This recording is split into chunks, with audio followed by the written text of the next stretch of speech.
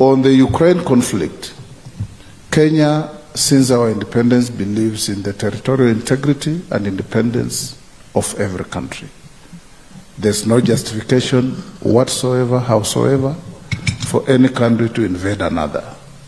And when such a situation occurs, again, we believe in the multilateralism of solving conflicts through, if it's in Africa, we have our AU Peace and Security Council. If it is outside Africa, we have the UN Security Council that needs to engage.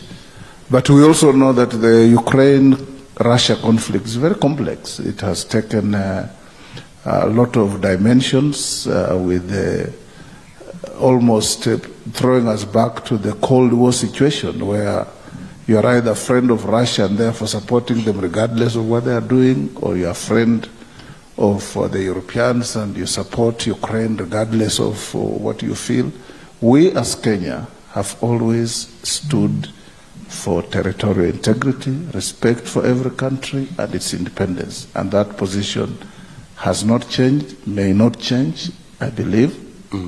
And we shall stand as Kenya Kwanza government, when we form government, for that respect of each country.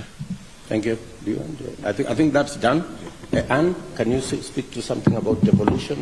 Iwapo unapenda habari nazokuletea, basi subscribe kwenye channel hii ili uwe unapata uhondo kila wakati. Shukran.